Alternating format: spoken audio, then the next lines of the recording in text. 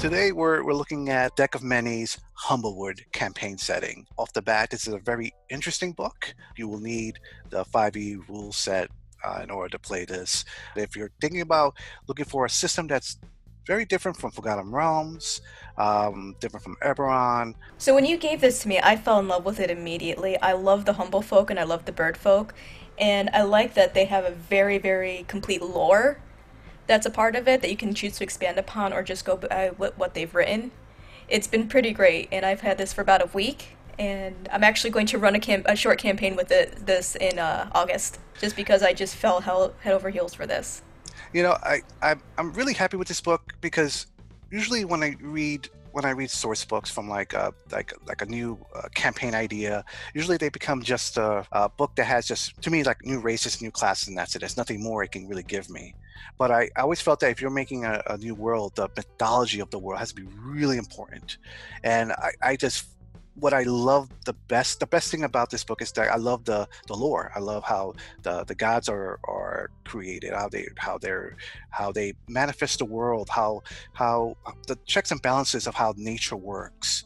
What are the dangers of the world, and what's keeping the world from functioning. And they do such a great job in this. It's weird. It seems very real, but has a very fantastic fairy tale feel to it. So I adore the world building. I love how like the upper class are literally those who live in the tops of trees, and the lower you get, the lower class you are, and how they have that separation, and how the bird folk, if they choose to live on the ground, that they are considered odd, and the humble folk who have made it to the top of upper parts of the trees are considered, they've made it, they're wealthy, and they take on the upper bird folk like mindset. And I found that was very interesting.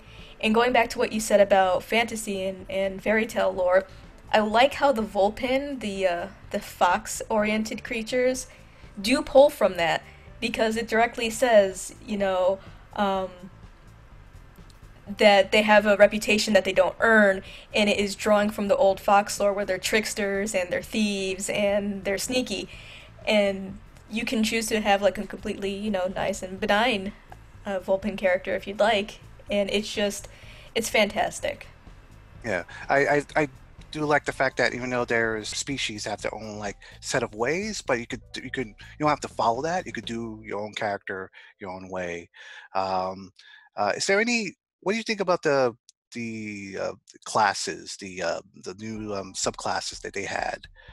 Did you feel that that was a good addition to That the was a great addition because they're built around these new creatures and like their body types, so it definitely helps. It's not just like, okay, you're this character and you can only be whatever races D&D has. It has these specialized races for like the body types, especially since I think the shortest one is about 2 foot 11 inches. mm. So that whatever class subclass it has is built for tiny tiny creatures and not for like a Goliath. And it's absolutely fantastic. I do like the new spells that they have here.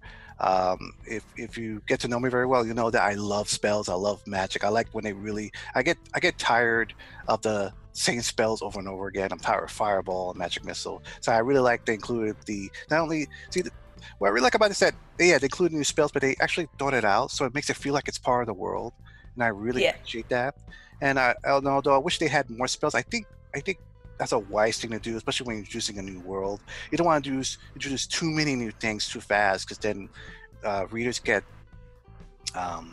frustrated or intimidated by the amount of lore. And that's absolutely fair because this is 226 pages of just lore and classes and world building. So if you have like 11 pages per class, that's a lot.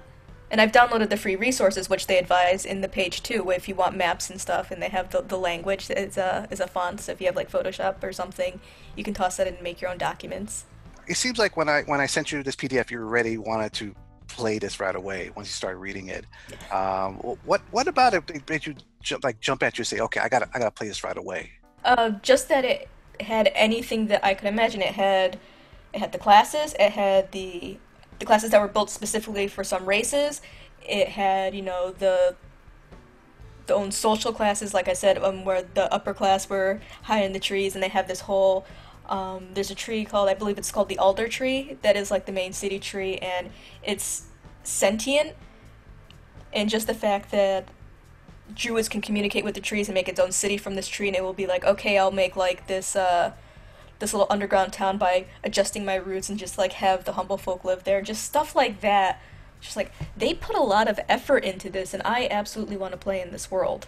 Anything that I could be like, oh, I wonder if they have this, they have it, and they even have some maps, which a lot of campaign books I've looked at is just text. They don't have maps or anything, and the art in the pages is just absolutely gorgeous. Like my jaw has dropped a few times looking at some of the art, and it goes along with some of the text. So it's like, okay, what is this? Oh, it's right here. They have an example of it. This is amazing. Yeah, overall, I had a really great time reading this book. It's some adventure books, source books you read, and it's like homework. You know, Yeah. it's like you try to read it, the rules get really technical, and the world doesn't really make much sense. But it was very easy to read. It was fun to read. So in just its illustrations, it's very interesting how they kind of subvert expectations because you see, that they have little birds and you think that they're going to be rogues or they're going to be healers. But then I think it's on the cover, they have like this little owl in plate armor, and that's your warrior. And then you see that they have the servants, the deer and elk and all that. And you're like, okay, they're naturally going to be the druids and the healers. But then one of the illustrations, I immediately thought of Brienne of Tarth from Game of Thrones. Just this female, just like she looks like she's gonna kick your butt, but she's also very feminine. It's like that is really good. So they kind of do different things. They even have a bard that is a porcupine or a hedgehog, and its quills are going through its clothing. It's absolutely adorable. And they I think they use that illustrations in particular because they say that that race cannot have armor because its quills poke poke through the armor and can damage it. So they have a natural like plus 14 armor. It's like that's really clever. Like I never would have thought of that. Like I would have been like, oh, I want to be this, and I'll make it a knight, and it's gonna have armor, and the rules say no, it has its natural armor. It's like, oh, okay, that's so cool. And as you said at the very beginning, just the gods, how everything's balanced, and they only have like one evil, which is subjective. So at libraries I teach gaming. Well, I did before, of course, COVID hit, um, and there's a lot of young kids there, and I've been asked to do like D&D games there, and some D&D. I'm not sure which ones would be a good introduction for them, but I wish I would have saw this book months ago because I think this is a great game to introduce kids. Not that it's just a kids game at all. It's I think I mean adults. I think even um, some of the older crowd would enjoy this a lot as well. Again, it has a very different, unique flavor to it. Oh, definitely. When I opened Lost Mine and Fandelver for the first time, even though it's only like maybe 20 pages long, I floundered. I absolutely floundered, and I was panicking like I didn't understand anything. And that was April. And just looking at this, I'm like, this is. I wish I had started on this. This is very. I understand things. It's a more pleasant world. It spells everything.